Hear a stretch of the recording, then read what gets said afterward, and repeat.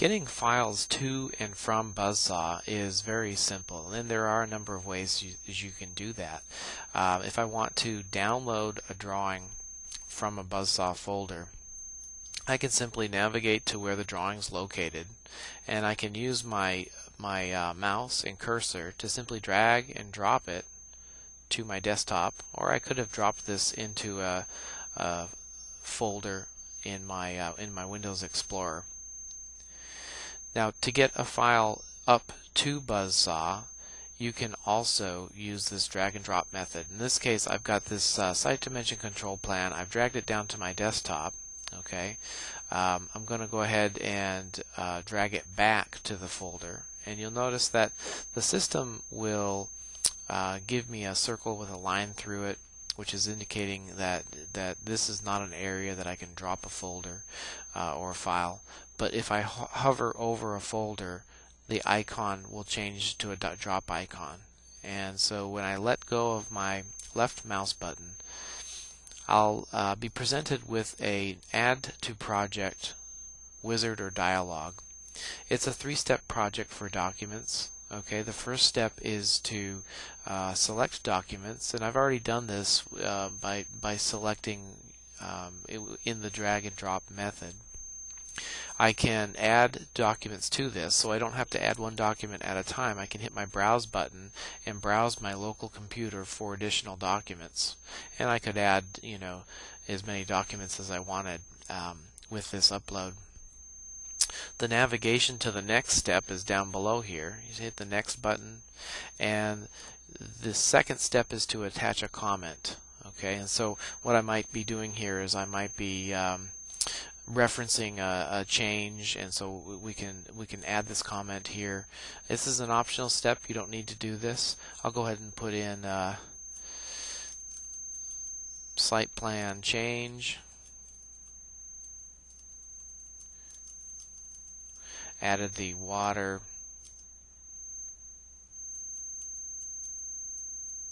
sprinkler locations. Okay, and I'm going to go to the next step, which is a notification step, and this will allow you to send an email notification to anybody that's participating on the project. Okay, and the first thing you'll notice with this is this paste comment button up above, and what this will allow you to do is paste your comment from step 2 into your email subject and your text area, and then you can add to that. So I'm going to say please review, thanks, and I'll sign it. Now you've got a 2-button carbon copy CC and then a blind CC capability here. And so when you hit these buttons, I'm going to hit the 2 button here. What Buzzsaw will do is present you with a list of all of the users and groups that have access and are working on this current project that we're in, this JS project. So I can add to an entire group, okay, of consultants, or I can expand the group here and I can add to certain individuals. And that's what I'm going to do. I'm going to just go ahead and add to a couple of individuals here to notify them about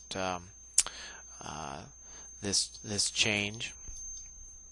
And now when I hit finish, what the system is going to do is it's automatically recognizing that there is already a control plan that exists, and it's asking me if I want to update or skip. Now what update will do is it will create a revision. Okay, it'll save the old version, okay, or I should say save the new version over the old version, but we still have access to the old versions if we ever need to go back to them. So you'll notice when this file is uploaded, and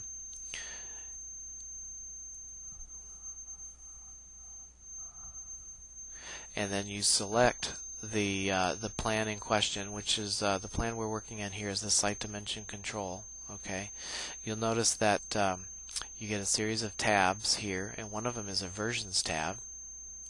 If I click on this versions tab, you'll notice that this has been now updated with version 5. I'm the author, and it's been date stamped. Okay, today is July 13th, and it's date stamped, and my comment is also placed here on the date stamp, so that you don't necessarily have to open the drawing to see what was changed here if you just read my comment.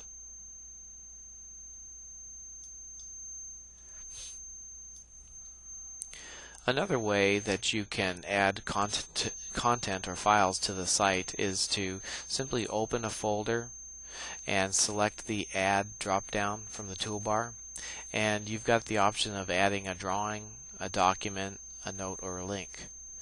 When you select Document, you just simply get the same upload dialog, okay, but it's blank here. There's no files yet. We need to browse for these files. So you can come to your Windows Explorer and then select your files that you want to add, and this is where you can use your Shift key and select more than one file. And from here the process really is the same as drag and drop. Okay, you've got the attach comment step, which is optional, and then the notification step, which will allow you to notify your fellow project team members of new content or changed content that you're adding to the site. A third way to get files up onto Buzzsaw to share with your project team is to simply copy and paste them. So you'll notice I have this file on my desktop. I can right click it from my desktop and select copy, and then I can go to wherever I want to place it in my Buzzsaw directory here, and I can right click on the folder and select paste. So copy and paste is working with Buzzsaw.